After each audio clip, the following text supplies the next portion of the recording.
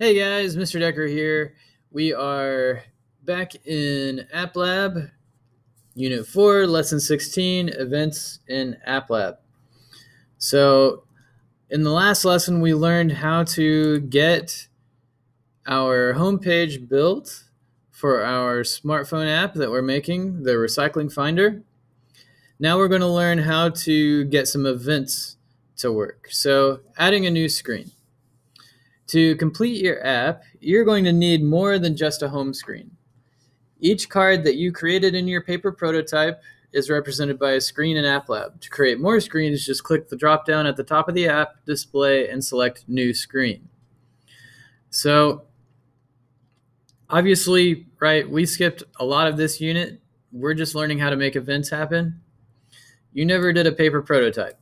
Don't worry about that part. It's okay, right? Just do what we're doing with this. So it says do this, create a new screen and give it the ID about. So we're going to click up here, new screen. And for the screen ID down here in the properties, we're naming this about. It's the about screen. All right, we're going to run, finish, continue. On to bubble 2. Design the about screen. So to add elements to your new about screen, you'll need to first select it from the screen's drop down. So let's do that. So you click here, find your about screen. Now we're looking at it and it's just blank because we haven't added anything to it yet. To add elements to your new about screen, right, we did that part. Do this. Complete the about screen using the prototype to the right. Use the screen's drop down to switch between home and about. All right. So we need to use this example over here on the right. So it looks like it needs a title, an about text, and about home button. Okay. So we're going to add our title. So let's throw that up here with the label. We'll make this text box a little bit bigger. Try to center it as best you can. And then what do we name that? About underscore title. And then the text is going to say Recycling Finder. We need to make that text a lot bigger. Font size. What size did we make it on the home screen? So that we're consistent, 30. Okay, we'll go back to the about screen. We want this to be font size of 30. And then we will center it again once we've got it up here. Let's see, text alignment centered. There we go. All right, and then the next one we need to add this about text block here. So we need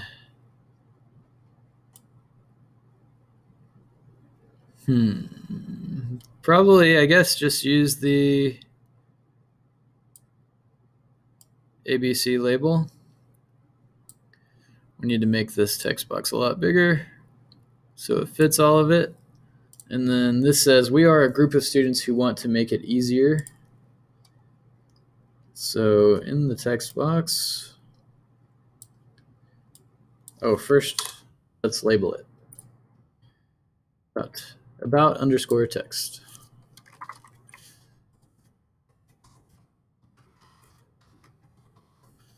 All right. And then let's tell it what to say. Let's look at that again. We are a group of students who want to make it easier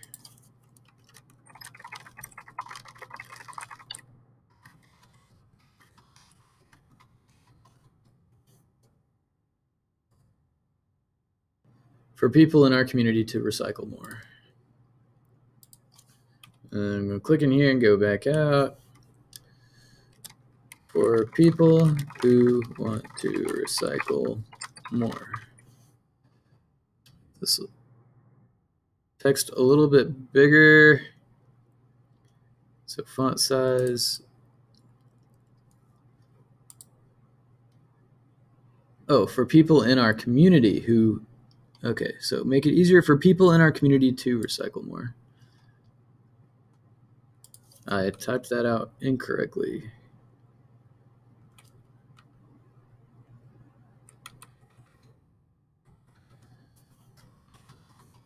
Oop.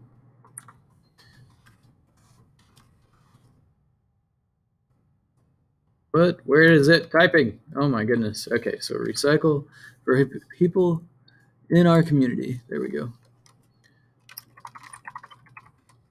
Kind of annoying because it doesn't give you much room to type this stuff out in that little box. We are a group of students who want to make it easier for people in our community to recycle more. Okay. So over hitting my arrow key to move it all the way over, more, period. And then we'll make this a little bit skinnier.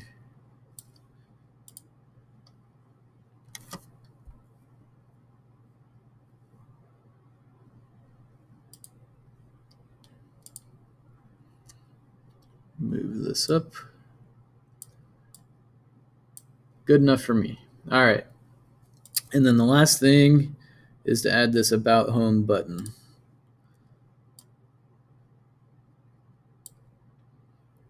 We'll make this big.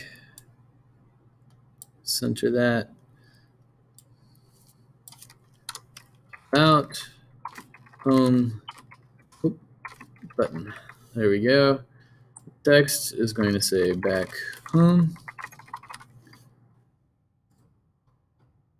Yep. All right. That's it for that. Run, finish. Continue. Bubble 3. In addition to adding new blank screens, you can import screens from import screen. To import a screen from someone else, you'll need to give them you'll need them to give you the sharing URL. Note, screens you import must not share any IDs with elements already in your app. Do this. Another student has created a search results screen that you can import into your app. Their app share link is this. Select import screen from the screens dropdown. Copy and paste the above URL into the import screens dialog. So I'm going to go ahead and copy this. Control C. We're going to import screen. And then we're going to Control V that link. Next. Here's the search screen. Import. Okay, so we've got all these elements here. Search title, search description, search map, search home button. Okay. Looks like they've already gone through the trouble of labeling everything and getting it into the right spot. So thanks, partner. All right. Select the screen you wish to import. Click import. Use the screens drop down to switch between home, about, and search screens. About, home, search. Okay, cool. Run, finish, next bubble. Bubble 4. Yet another student has created a contact screen that you can import into your app. Their share link is this. So let's go ahead and add that one. So we'll highlight it, Control C, import screen, Control V, next. There's our contact screen, import. All right, here's the contact screen. Use the screens drop down to make sure we get it all about. Contact, home, search. Yep.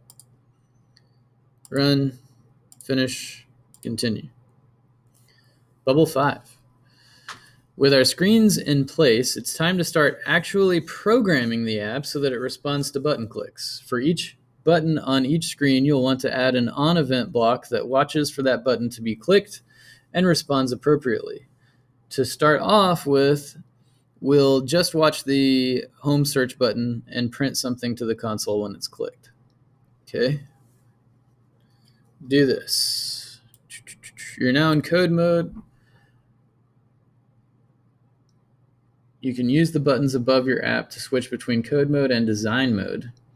This is where you can write all the code that will respond to users interacting with your app. So we're going to go to the, okay, we're in code mode already. All right. So you can switch back and forth like this on the top left, right above your smartphone app there. Okay, so we need to drag this on event block out here. Okay, and then select home search button from the ID dropdown. Home search button, there we go. And then drag out a console log block from the variables drawer. So we go to the variables drawer by clicking on variables there, console log. We want it to say search clicked apparently. Okay. And then run your app and click the search button and look for messages in the console. Okay, so run, search, and then you can see the search clicked shows up in the debug console. Well, that worked. All right. Finish, continue.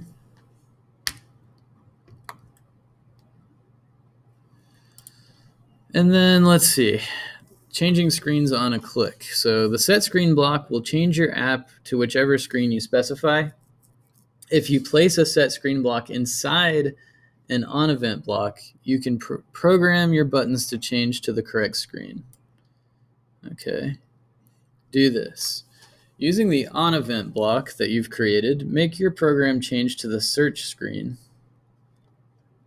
Okay, so we grab this block, throw it in, set screen to search. All right. Select search from this drop down. We did that. Run your app and test the search button. So we'll run it, search, and it goes to the search screen. Perfect. All right, let's go to bubble 7. Last bubble.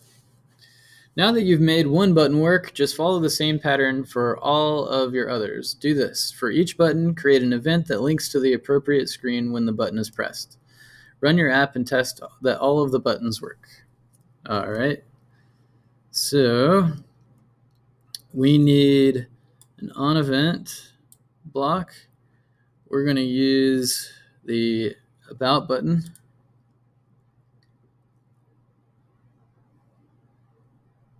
Let's see, what is this ID? Home about. So we need to find the home about button. There it is. And we're going to set screen to home. Wait, no, about, the about page. Yeah, got to go to the about page. All right, and then we need this contact button to go to the contact page. So on event, let's find the home contact button. I may have skipped it. Home contact button. Set screen. Whoop. Set screen to contact page. All right, so let's test those. So search works. Back home doesn't work yet. Run. About goes to the about page. That back home button doesn't work yet. Run. Contact goes to the contact page. Okay, reset. All right, so we have some more events we need to add here. So let's go to the about screen first. We need this back home button to work on event.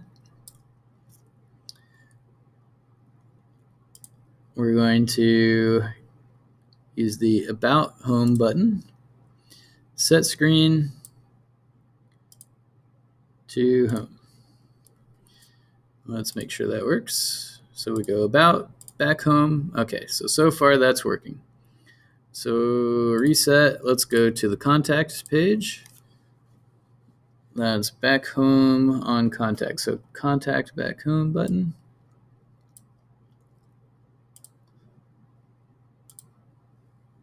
Set screen to home. Let's make sure that's working. Contact, back home, about, back home. Okay, so now the search back home needs to work. All right. That is called search home button. So on event, search home button takes us to home. So let's make sure that's working. So search, back home, about, back home, contact, back home. We can check all these boxes, looks like. If I type in here and say Murphy NC, search. Your search, you searched for paper recycling near Seattle, Washington. So clearly we haven't learned everything there is to learn here, but we've done everything it's asked us to do. So we know in order to interact with our app, we've got to use these JavaScript blocks for on event and then make it do something, right? Set screen to make it go somewhere and what have you. And then we use this variable for the console log. So finish, continue when you're done, and that's it for this lesson. I hope you enjoyed it as much as I did. Pretty short and sweet.